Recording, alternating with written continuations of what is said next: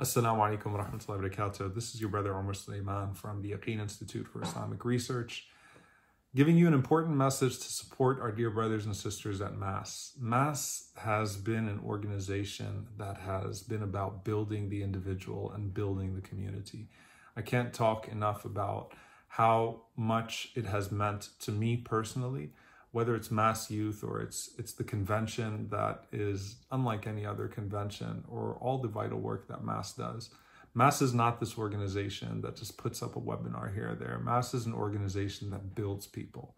And we need to make sure that MAS is able to continue building people, inshallah ta'ala, by continuing to support them with their resources. I deeply value MAS personally, and at Yaqeen, we deeply value our partnership with MAS.